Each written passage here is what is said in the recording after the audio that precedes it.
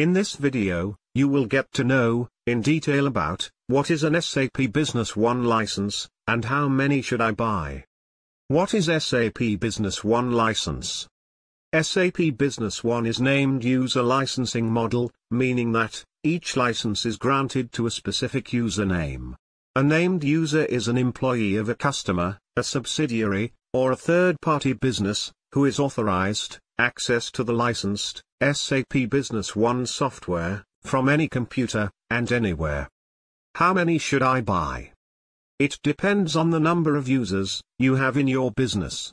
Business One ranges between 5 to 500 users, and there are 4 types of licenses.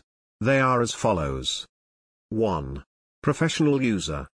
This user has access to all modules and functionality in SAP Business One.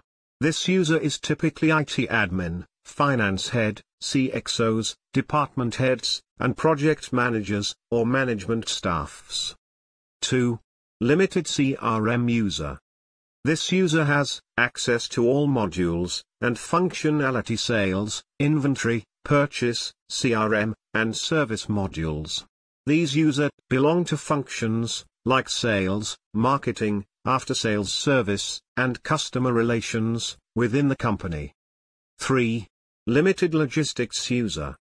This user has access to all modules and functionality of sales, inventory, and production modules, and limited access to the purchase module. These users belong to departments like procurement, purchasing, warehousing, logistics, order processing, and supply chain management. 4. Limited financial user.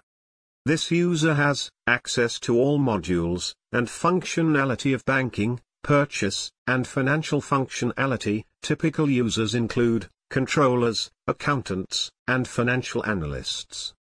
Thanks for watching this video. Do write us for any queries.